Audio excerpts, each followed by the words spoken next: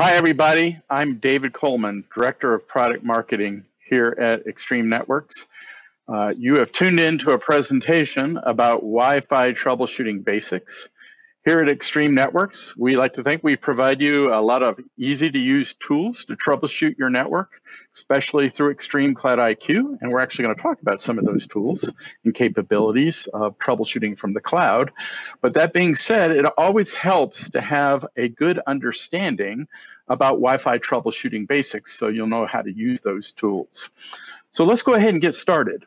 Once again, my name is David Coleman. I'm Director of Product Marketing here at Extreme. I am Certified Wireless Network Expert number 4. There is my Twitter address at Mr. Multipath. Always looking for more followers on Twitter. The Wi-Fi community is actually very active on Twitter. Additionally, I am also the co-author of this big fat book about Wi-Fi called the Certified Wireless Network Administrator Study Guide. It is a vendor-neutral study guide for a vendor-neutral test about anything and everything about Wi-Fi, but about 70 to 80% of the people that buy it around the world buy it more as a reference guide. With that, let's go ahead and get started. And I want to talk first about what I call the 5 tenets of Wi-Fi troubleshooting. And we'll actually be hitting all of these throughout the presentation here.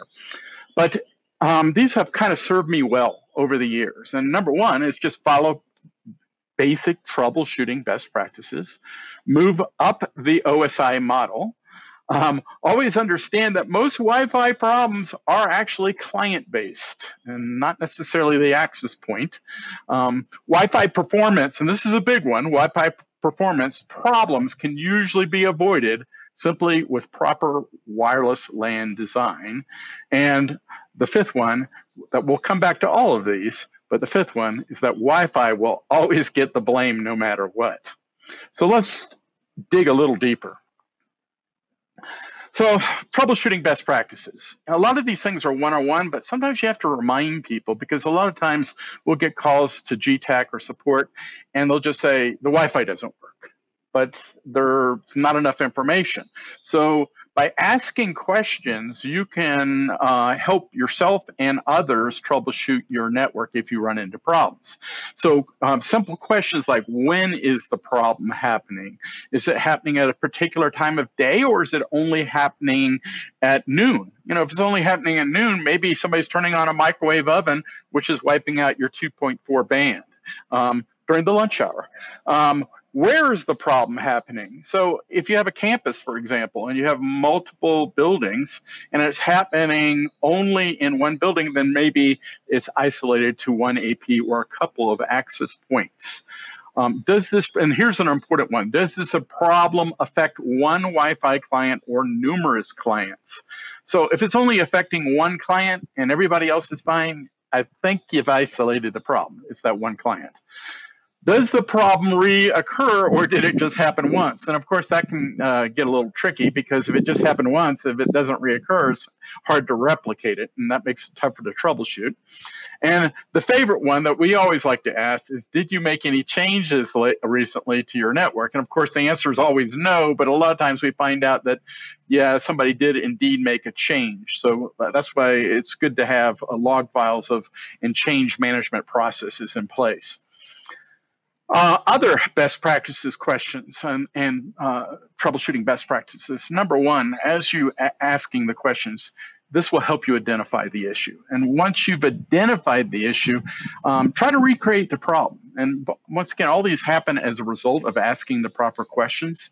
And then this will also help you locate and isolate the cause, and then figure out a way to solve the problem. You know, put in a plan of action.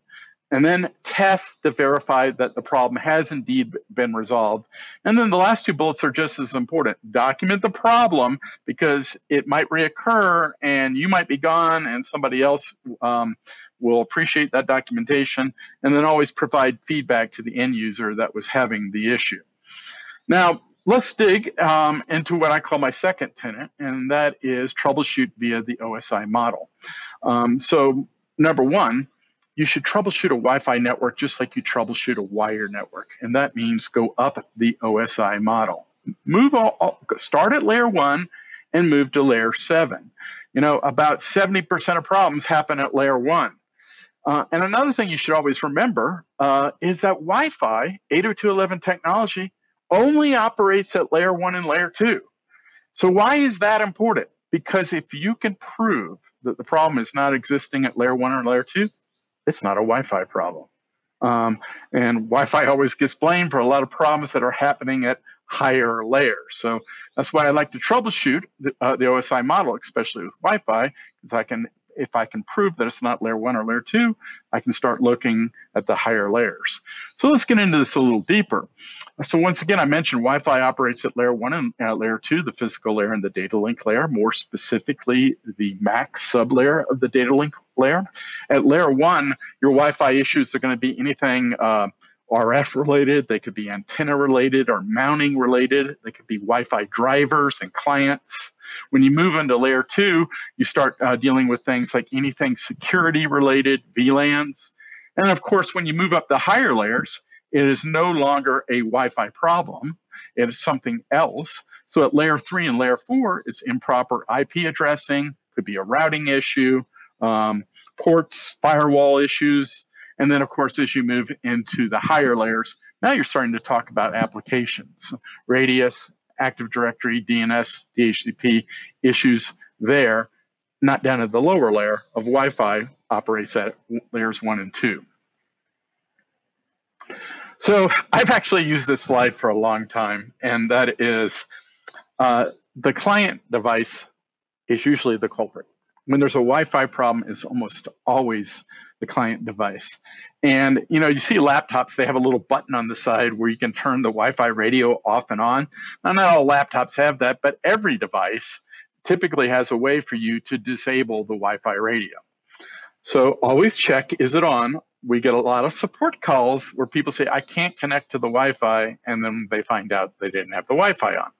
More importantly is this, and this is kind of a troubleshooting 101 at layer 1, and that is, when you have a client issue, always, before you move any further, always disable the Wi-Fi network interface, okay? Disable it, and then re-enable it, okay?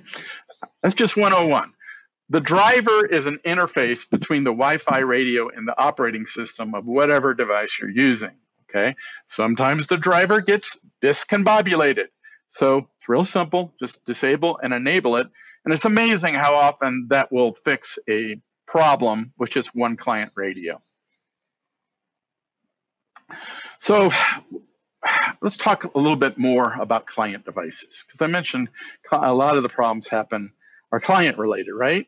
So you hear a lot about everything's backward compatible, right? So new technologies like Wi-Fi 6 comes out and 802.11ax comes out, and everything should be backward compatible with all the old legacy client devices so they can still connect to the wireless LAN. The problem is that's supposed to be that way, but it doesn't always work out that way. A lot of times when new 802.11 technologies are introduced, the legacy client drivers freak out. Okay, they just don't know how to handle these fields called information elements in the beacon frames that are being sent out by the access points. So they can't connect. So you implement these new technologies like fast BSS transition or 802.11ax, and then some legacy clients just won't connect. So what is the answer to that? The answer to that is to try to, when you upgrade your infrastructure, also upgrade your clients. And unfortunately, in the enterprise, that doesn't always happen. We'll see customers that will spend sometimes millions of dollars, or at least hundreds of thousands of dollars on new APs and new networking infrastructure, but then they didn't update their clients, and they have Wi-Fi clients that are 10 years old. I mean, there's still 802.11b technology out there. That's like 20 years old, okay? So bottom line is, we highly encourage customers to try to upgrade their clients. And we know that that's not always the easiest, but try to do it at the same time that you're upgrading your infrastructure. You'll make everybody happy if you want to take, especially if you want to take advantage of the newer bells and whistles that come with the new technologies. Now, that being said, in Extreme Cloud IQ, we have a view called Maximum Client Capabilities, and it's one of our customers and partners' favorite views because what it does is it looks at the probe request frames and the association request frames from all clients basically in your enterprise. And what happens is we can kind of build a high-level view of the client capabilities of your client population. So do they support WMM? Do they support multi-user MIMO? Do they support all the DFS channels? Do you have a bunch of 802.11b clients still out there? Hopefully not. Get rid of them. And of course, you will find out that we really do live in a 2x2x2 world. Most clients are 2x2. Most handheld devices and even a lot of laptops. So this will help you identify your client population and plan for better planning, and better planning results in less troubleshooting. So we're still at layer 1, and let's just be honest here. The 2.4 gigahertz band is not a happy place. It's kind of a disaster zone. There's only 3 usable channels. It's impossible to prevent co-channel interference. Has low SNR. And then there's an oversaturation of 802.11 devices and all kinds of other interfering devices. Your clients and your employees, they're not going to be happy in the 2.4 band. The 2.4 band should be considered a best effort band. Okay. Now, there's still a lot of IoT devices that only have 2.4 radios in it, but people and in general, and devices in general, they're going to be in a much happier place at 5 gigahertz. There's a lot more channels. All these channels are available, and we also highly recommend turning on the dynamic frequency selection channels. Even though there may be radar in the area, you can still design around that. But having all these channels available will help you resist things like co-channel interference. It will help you have a better channel reuse pattern. Your SNR is a lot better.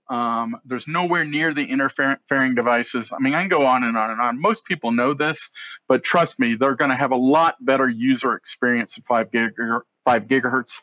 And things like voice and bandwidth intensive applications and latency intensive applications like voice, they need to be on 5 gigahertz. 2.4 gigahertz should be a best effort band. Now, speaking of frequency space, I think you've probably all heard, if you haven't heard by now, 6 gigahertz is coming. So the FCC has opened up 1,200 megahertz of new frequency space. Look at all those channels that are coming in 2021. That is a boatload of channels. So this is going to be a even happier day. And even in Europe as well, that's going to follow, and other regions of the world, more frequency space is coming. Now, let's be honest here. It's going to take a while probably a long time before we start seeing clients that can connect in 6 gigahertz, and also understand that your 5 gigahertz and 2.4 gigahertz clients will never be able to connect to that 6 gigahertz band. But having that new frequency space, it will make life easier. It'll be a great technology for meshing initially, and eventually another band of frequency space for all our clients. As we move on, one of my biggest tenets is Wi-Fi is always going to get the blame. Okay, now people kind of laugh at this, but it's true. It doesn't matter if the problem is your DHCP server's down. It doesn't matter if there's a problem with your ISP server. Put yourself in the shoes of the end user.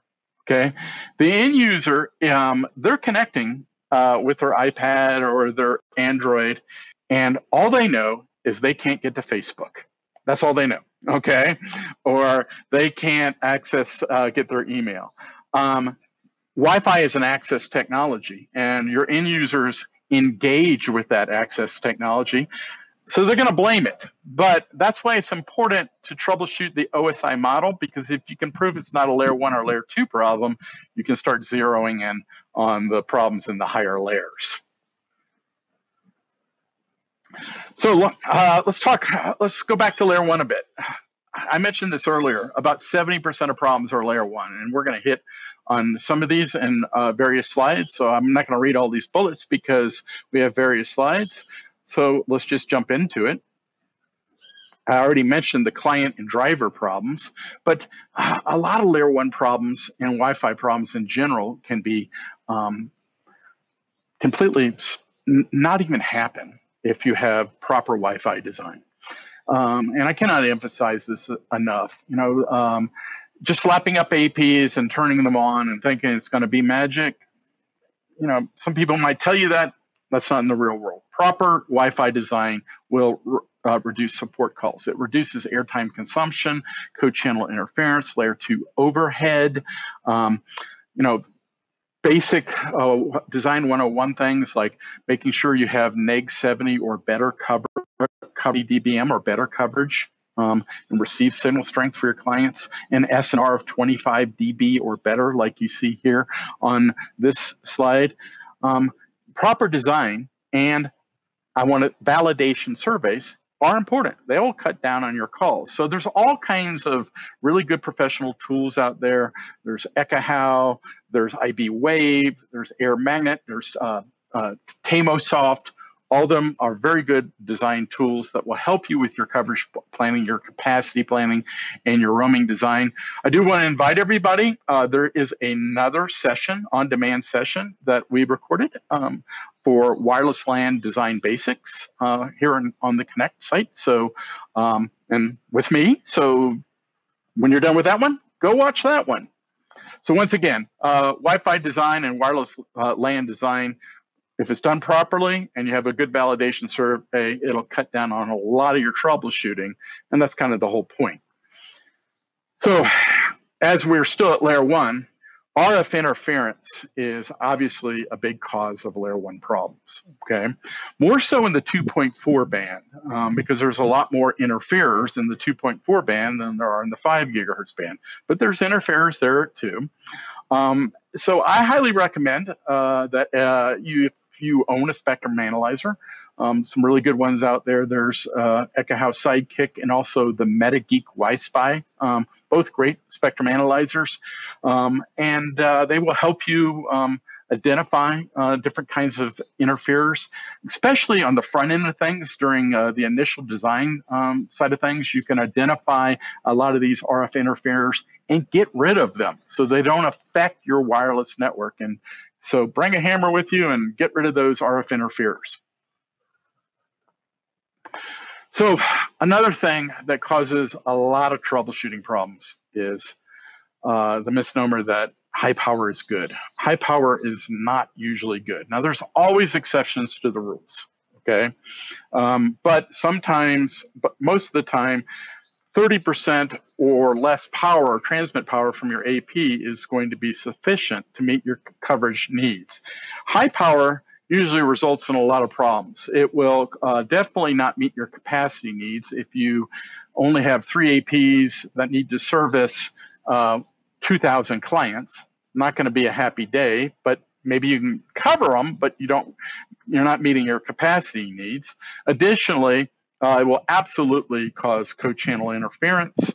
It will cause the hidden node problem where you have one client that keeps interfering with other clients and can't hear other clients.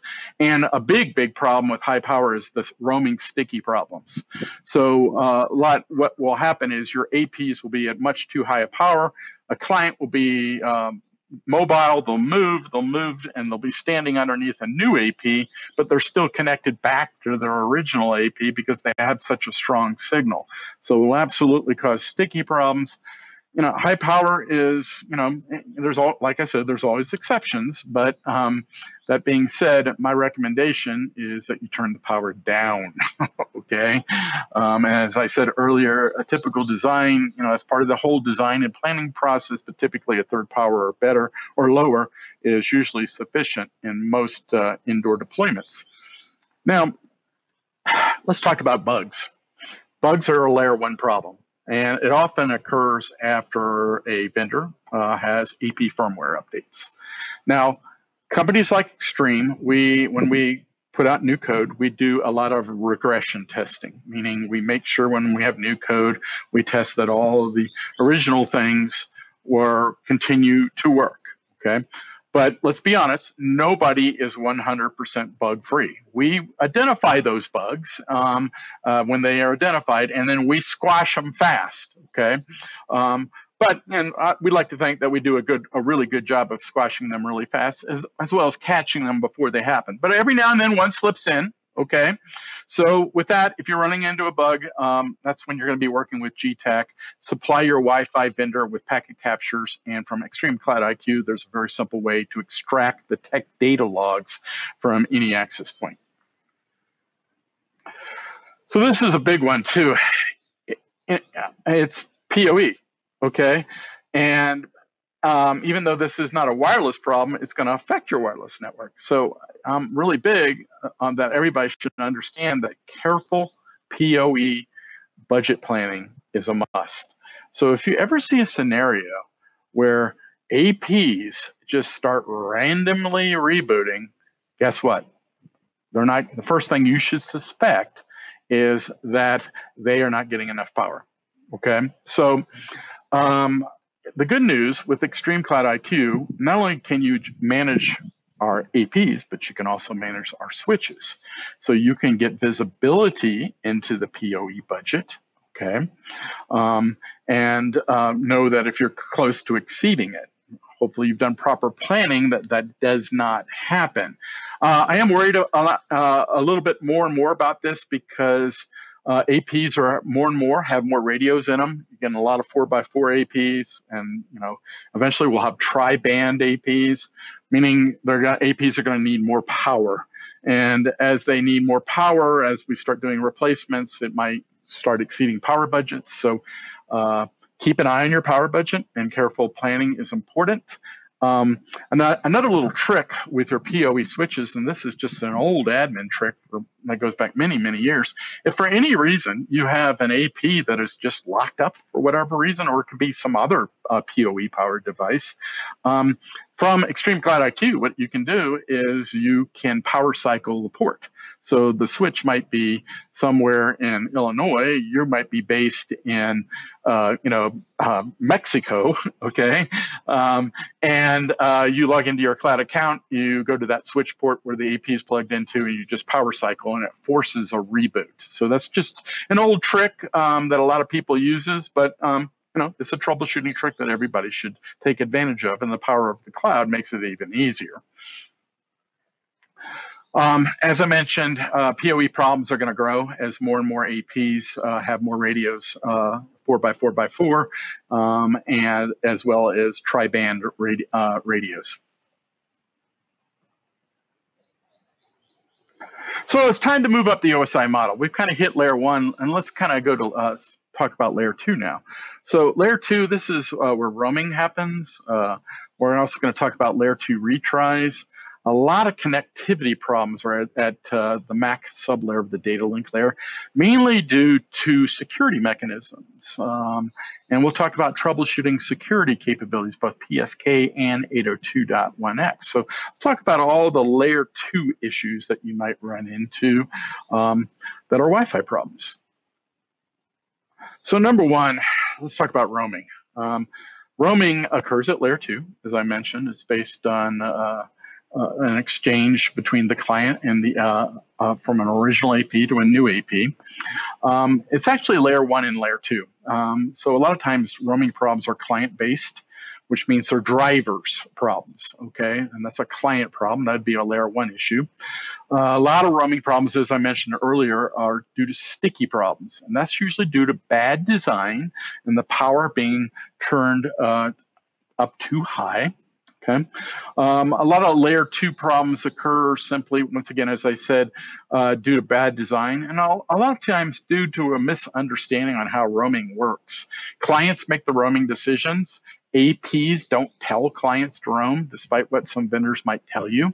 APs can assist in that process, but clients make the roaming decision. And that's why you need to understand that you could be holding an iPhone in one hand and an Android in another, and you go walking from one AP to another, and one might roam before the other. So good roaming design really helps a lot of this. providing proper primary and secondary coverage. Also, if clients support things like 802.11k, AP neighbor reports, they're probably going to roam better. And of course, if you have to roam across layer 3 boundaries, make sure the clients actually support 802.11r mechanisms for seamless layer 3 roaming. The other good news is in Extreme Cloud IQ, we have a view called Client 360 View, where we provide you a historical view of your client's roaming trail. And you can see chronologically a client roaming from AP to AP. And you can see the association, the authentication, and even into the higher layers when it's getting an IP address and doing a DNS query.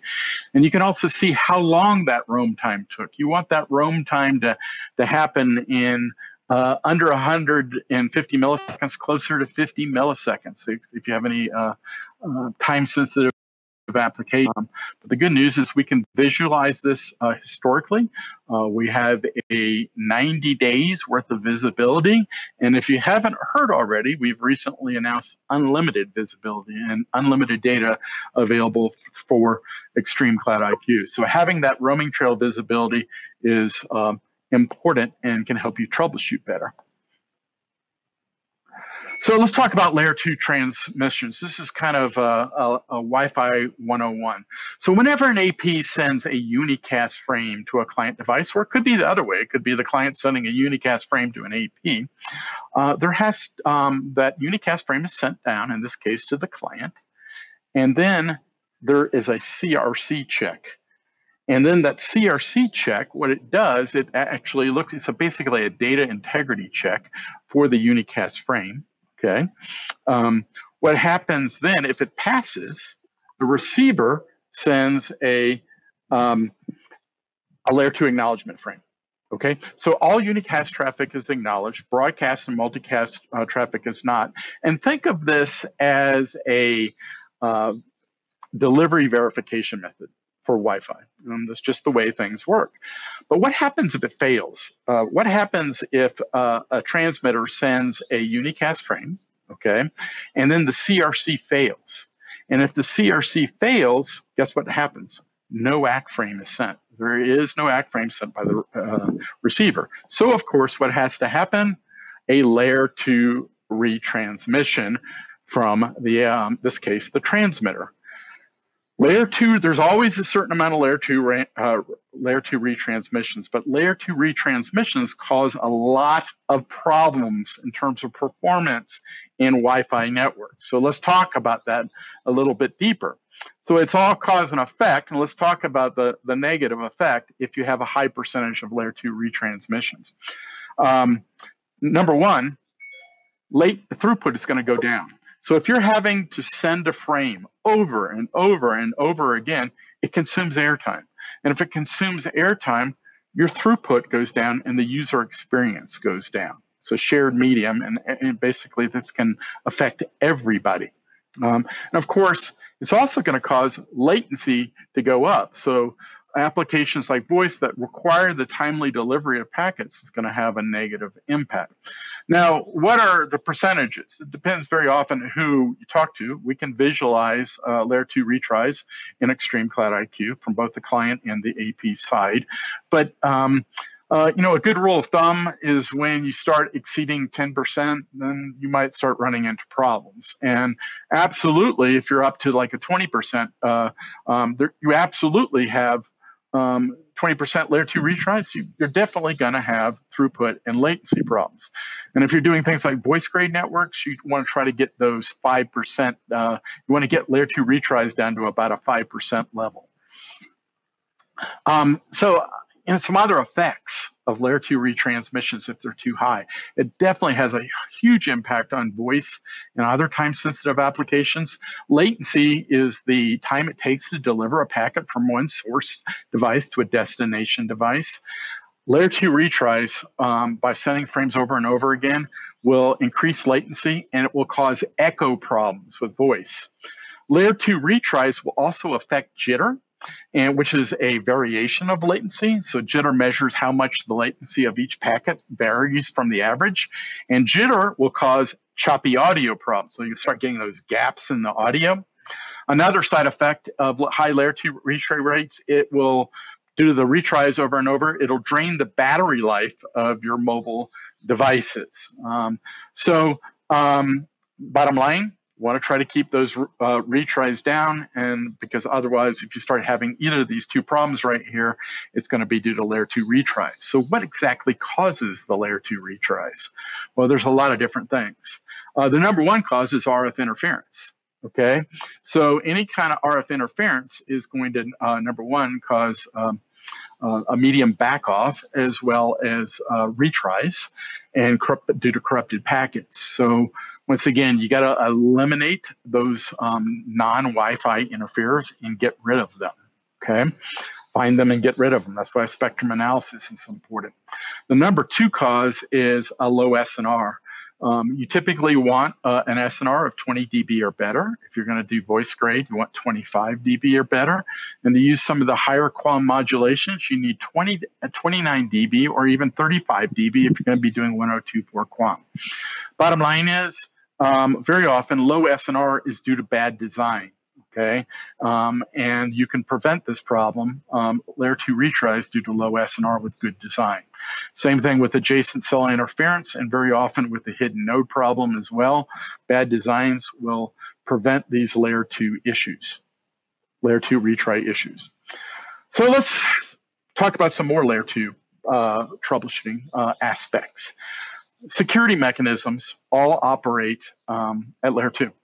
PSK and 802.1x. Now, we have a tool in Extreme Cloud IQ called Client Monitor, and it's a proactive 24/7 troubleshooting analysis tool that will basically signal to you whether or not you have connectivity problems due to security authentication failing. PSK, or Extreme Networks' proprietary security solution, private pre-shared key, are very easy to troubleshoot. It's just a passphrase mismatch. So they're typing in the wrong passphrase on the device. And we will tell you that that's what's happening in our Client Monitor tool in Extreme Cloud IQ. But if you ever just were looking at the frames or the packets and you saw that the four-way handshake that is used to set up the encryption key fails, and you're using PSK or PPSK security, they're typing in the wrong passphrase.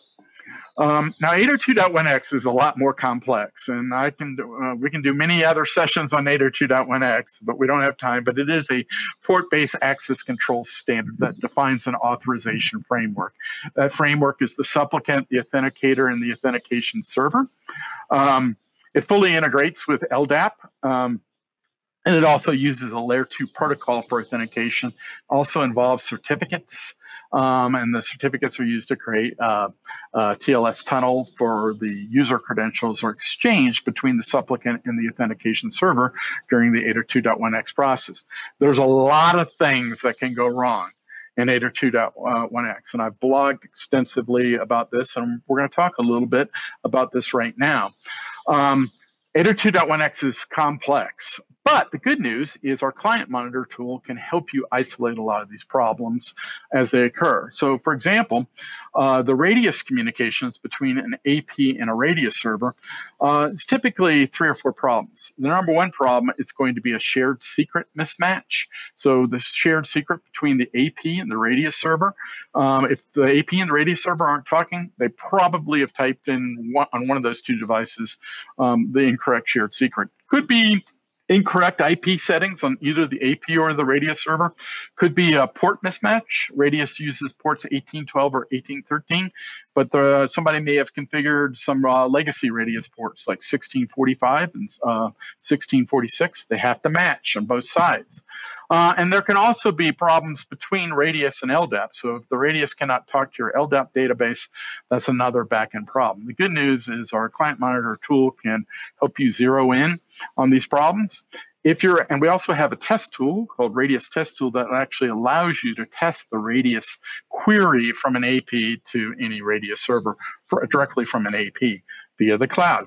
Now, if you can, once again, be smart about your troubleshooting. If you can prove that it's not a back-end problem, then guess what? it's going to be on the front end, meaning it's going to be a client problem, a supplicant problem. And very often because it's going to involve certificates. So in the client monitor tool, if you see that you're having a problem setting up your SSL or TLS tunnel, there's 3 or 4 things that can happen that are the cause of this. It could be an expired certificate. The root certificate is installed in the wrong store. Certificate store on the device, incorrect clock settings because certificates are time-based, or it could be mismatched EAP protocols because there's about 20 different types of EAP, and if they don't match on the supplicant and the radius server, not going to work. So a lot of these problems occur. 802.1x is complex, but we do give you the troubleshooting tools to help you isolate some of these problems, including the issues with certificates, which adds a lot of the complexity to 802.1x. Now, there's other supplicant problems as well. And once again, maybe if you see that the tunnel is up and the supplicant is indeed talking to a radius server through the AP, then it's probably going to be one of these 4 problems. So you have an expired password or user account. The supplicant, maybe they're typing in the password as opposed to using a cache one, so the wrong password. Maybe the user's been removed from the LDAP database. And one that we actually see quite often is sometimes on the client side, you're doing user authentication in your enterprise, but on the client side, they've accidentally configured it for machine authentication or vice versa, and then you have a problem. So another big metric for troubleshooting is channel utilization. Okay, and we can visualize this from the access points perspective about what's going on in terms of the channel utilization for all your APs. And bottom line is, if a channel or an AP is oversaturated, it's going to affect performance. So here's some really good metrics to live by. 80% channel utilization is going to impact all data transmissions. It's just too high. Okay, 50% is going to impact applications like high definition video traffic, and voice is highly susceptible to high channel utilization. So if it's overutilized, as little as 20% channel utilization can have a negative impact on voice. That's why you never want to put voice on the 2.4 band, put it on the 5 band. So what can cause high channel utilization? Well, number 1, bad design. Co-channel interference can cause this. Number 2, it could be something like you're simply have not done really good capacity design, and you have too many clients connecting to an access point, and they are using too much or a lot of high bandwidth applications. So proper capacity planning is important as well. So always keep an eye on your channel utilization, and sometimes, very often, the fix is you're going to have to maybe put in another AP or redesign a little bit. So we've talked about Wi-Fi troubleshooting, but guess what? You know what? I promise you, even though Wi-Fi is always going to get the blame, I promise you about 60 or 70% of the time, Wi-Fi is not the problem. Maybe even higher. It's usually an upper layer problem. So if it's a layer 3 problem, it's going to be a networking problem, routing problem, misconfigured IP addresses. How many times have you run into problems with firewalls? Okay, so if it's layer 4, firewalls blocking something. And of course, as we move into the higher layers, you have application problems. So maybe an application server is down. Okay. Now, we do have one excellent tool in Extreme Cloud IQ that will help you prove that the problem is on the wired network and not the wireless network. And Extreme customers and partners have been using the VLAN probe tool in Extreme Cloud IQ for a long time, and it is basically a lifesaver. So imagine this scenario right here. Imagine we have 3 SSIDs in a school in this example, and each SSID is mapped to a different user VLAN. All those user VLANs, and as well as a management VLAN, are tied to very specific IP scopes that are then configured up on your DHCP server. And of course, in this case, we have all the VLANs trunked on an 802.1q trunk between the access layer switch and the AP. but a client is not getting an IP address, or it's getting one of these 169 PIPA addresses. So how can you troubleshoot this? Well, in Extreme Cloud IQ, right off the bat in the Client 360 view, in our topology view, you'll actually get some sort of indication. So right here, you see my client device right here is not getting an IP address at all, or maybe it's, once again, it's got one of those 169 PIPA addresses. So if you see that, that's your first indication. If the end user hasn't already called you upset that they're not connecting, you know that you probably have a higher layer problem. So how can you troubleshoot this? Well, you note that the device is connected to the AP, so Wi-Fi is working fine, but it's a layer 3 problem. So guess what? We'll do our VLAN probe tool. So what you can do is, from that access point, is you can run a VLAN probe to probe all the known VLANs that are trunked from that switch to that AP. And you can see right here that that client that was supposed to be getting an IP address from VLAN 5, well, VLAN 5 doesn't exist, and there's no associated subnet to it. So that's your first indication that there's a wired network problem.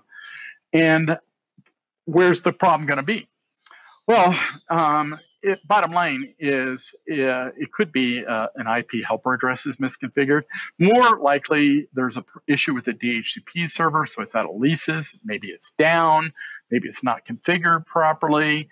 But I can tell you, 90% of the time, boom, the problem is going to be at the access switch. So somebody has changed the switch configuration settings. The VLAN's not tagged. The VLANs don't exist on the switch, or the switch port is an access port and it's not trunked. Okay, cannot tell you how often our customers and partners and RSCs alike have used the VLAN probe tool to isolate wired side problems in a heartbeat, and once again prove that it's not Wi-Fi, even though the Wi-Fi is what's getting the blame. So we have lots of tools in Extreme Cloud IQ, and we don't have time to go over every one of them, but I do want to give a shout out to this troubleshooting tool that's for the power user, and that's our SSH proxy tool in Extreme Cloud IQ. Now, we have, I would be willing to say, 95% of problems. You can use the UI, the user interface in Extreme Cloud IQ, to use the troubleshooting tools from there to troubleshoot either manually and sometimes automatically, like the client monitor tool, right there in Extreme Cloud IQ. But sometimes, you're never going to have 100% visibility like you do in the CLI. So we provide you the best of both worlds. You can have troubleshooting from the user interface of Extreme Cloud IQ, or if you want to do advanced CLI troubleshooting commands, you can do that from a cloud via a proxy using your own terminal emulation application like a PuTTY, for example. So we basically set up a proxy through the cloud. Basically what happens is we send a CapWAP message to the access point to the cloud and have the access point start an OR switch, for that matter, start an outbound SSH session back to the cloud that is then in turn proxied back to your laptop. And then you can start doing some advanced CLI troubleshooting. So this is a pretty cool tool, very powerful tool to do the advanced CLI commands and logging commands, then in case you do not have the visibility in the cloud, even though you have quite a bit. So as we wrap things up, we'll put in a quick plug for this little ebook that I wrote about this topic. It's called Wireless LAN Troubleshooting, and you can download it for free. If you want to just, while you're watching this presentation, just take your smartphone, hold it up to that QR code, and it'll take you straight to that URL.